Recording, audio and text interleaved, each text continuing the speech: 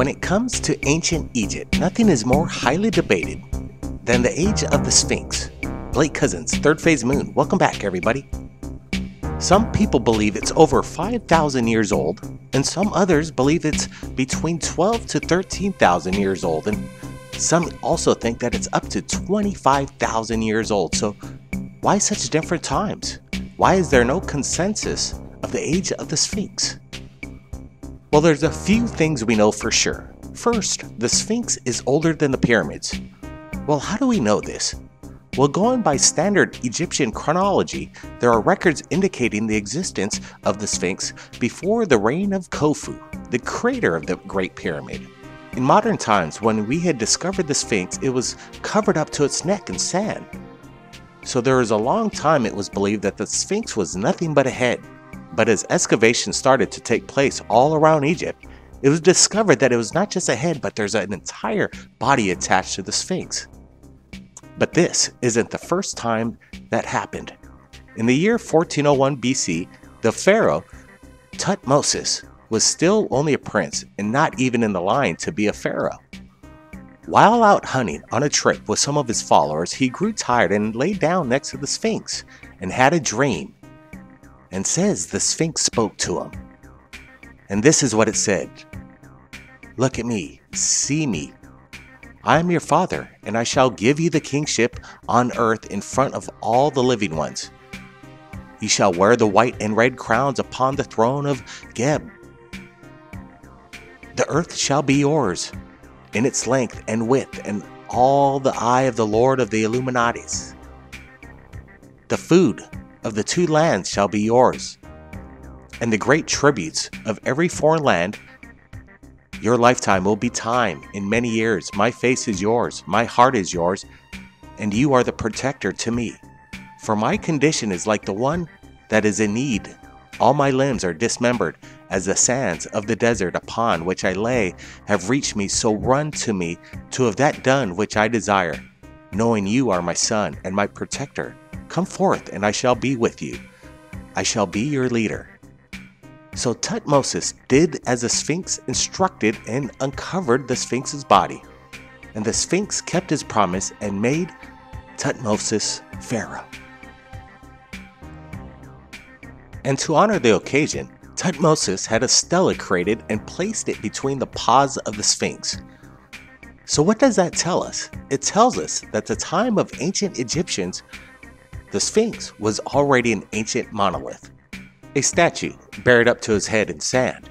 And now, today, modern geologists who study the Sphinx determined that the outside perimeter wall has been eroded away by rain and water. It's fairly unanimous in the world of academia that it hasn't rained like that in over 11,000 years. So even in ancient times, the Sphinx was already ancient, and the Sphinx isn't alone.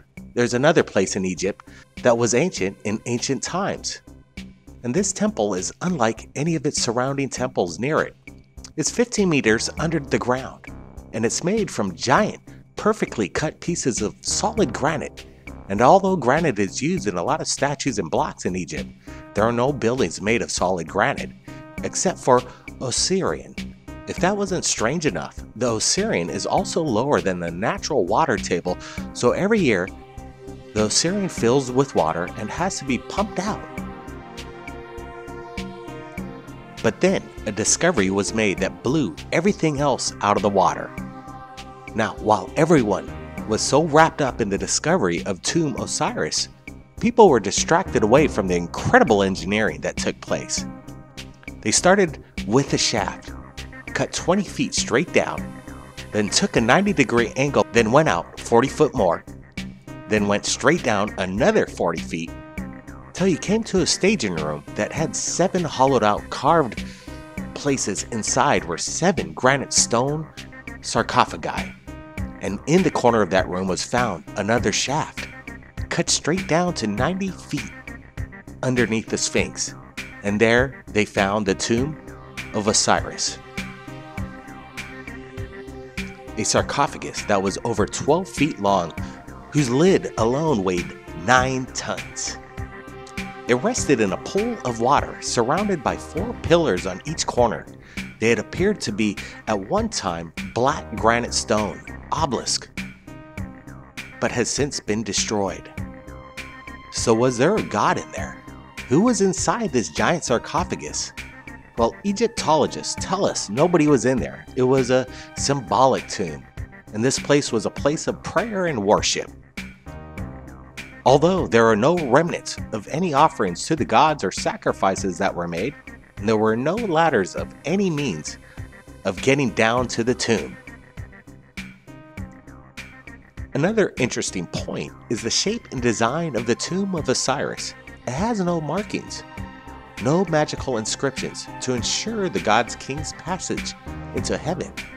It was blank, not a single hieroglyphic on the tomb itself anywhere. It was pretty rare for any sarcophagus to be made up of solid granite, but there is no other place that contains a giant sarcophagi, and it's just as mysterious as this tomb. They weigh up to 50 tons and were carved from a single block of granite. Sarcophagi were moved underground through hallways carved out of bedrock that are barely wide enough for the sarcophagi to fit through. Now, there are theories on how they move stones for constructing their pyramids. Are there any other gods that have a tomb? Why is Osiris depicted with his dark green alien skin? Was it to represent his death and what happens to the human body after it dies? Or was it meant to represent an alien god who descended from the stars? Or was this just a figment of the imagination of some ancient Egyptian?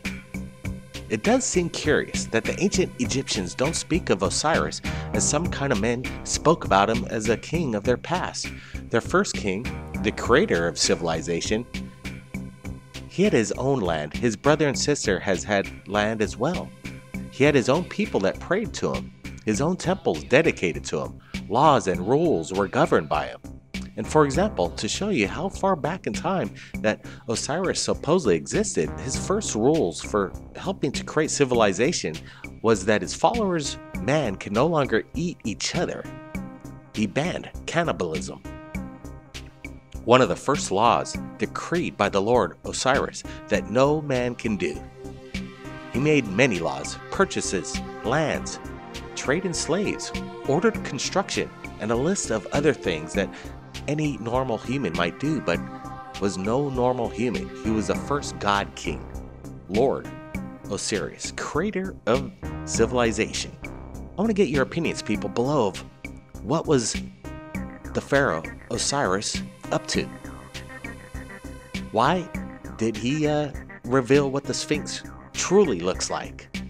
Some people say there's many other secrets of the Sphinx that is still yet to be revealed. Thanks for joining me, everybody. Keep your eyes on the skies. Blake Cousins. We'll see you again next time. By popular demand, Paul Barrett is back with his third album, Third Phase of Moon, The Strangest Things.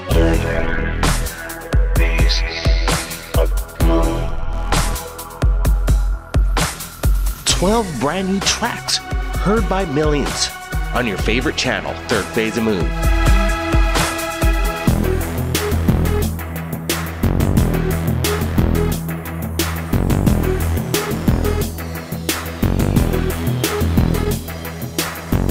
Available on iTunes, Amazon, and music streaming services.